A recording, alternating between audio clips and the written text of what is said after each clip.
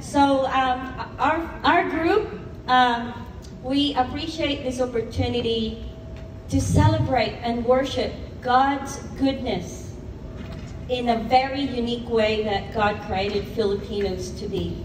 I know that you're all aware that elements of God's greatness and magnificence can be seen in all of His creations. For example, He created nationalities very unique to each other, you know, like none of us are the same, you know. So, and elements of it reflect who He is, which is unequivocally worthy of praise and honor. Praise the Lord.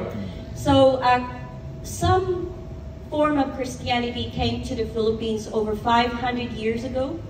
So it is the only country in Asia that majority of its citizens would know of, not necessarily practicing, would know of Jesus. And we're very grateful for it.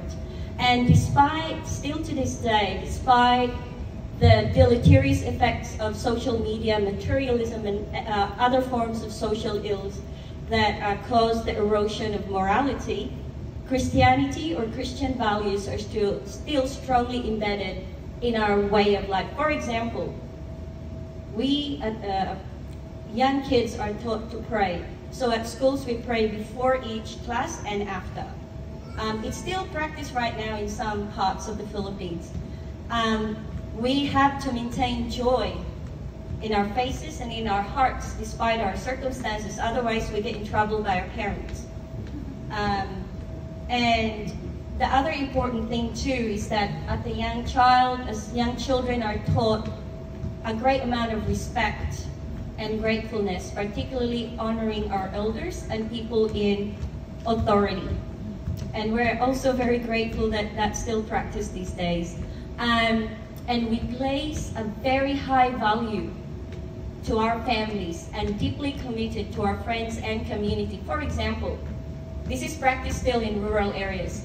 If one of your neighbors want to move houses from one village to the other, as reflected in there, I think it's very hard to see, but the community would rally together and literally move the house physically from one place to the other, free of charge, so relocation people won't make money. So we are very community-minded still, and I'm still glad I went home last month and I could still see elements of it. And we bond over food, singing, and dancing. We call it fiesta, which is a big feast. And most of all, we practice hospitality wherever we could, and that's just ingrained in our culture. And I was looking at a verse that would describe how we celebrate Jesus in our culture. It's basically described in Romans 12:10-13. Be devoted to one another in love, honor one another above yourselves, never be lacking in zeal, but keep your spiritual fervor serving the Lord. Amen. Be joyful in patient in affliction, faithful in prayer. Share with the Lord's people who are in need, and practice hospitality. So this morning we want you guys to celebrate God's goodness in a truly Filipino way, which is gospel karaoke. Who's up for it? Yeah. Woo! And then we do a bit of national dance and a bit of folk dance just to show you our culture. And we're very blessed to be adopting our